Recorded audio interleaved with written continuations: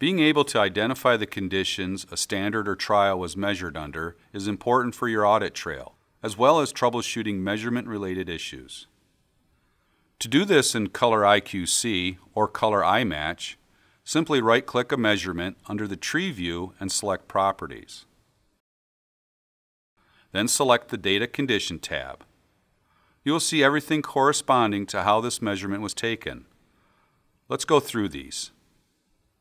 Spectral type shows the measurement mode that was used for this measurement. Specular component depends on the type of instrument you are using. Generally, included or excluded is only available on sphere instruments. UV energy displays the information about the position of the UV filter. For the calibrated option, the percent of UV energy being filtered at the time of measurement will be shown. Area view allows you to view the port size used for the measurement. Lens position displays the lens position at the time the measurement was taken.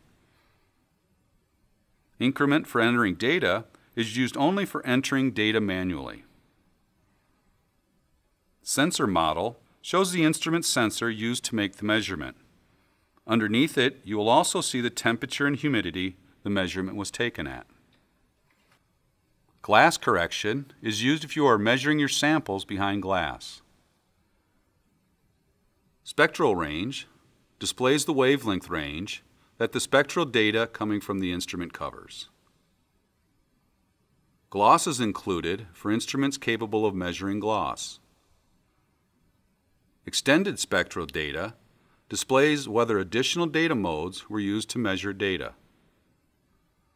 Sample mounting procedure displays how many samples were averaged.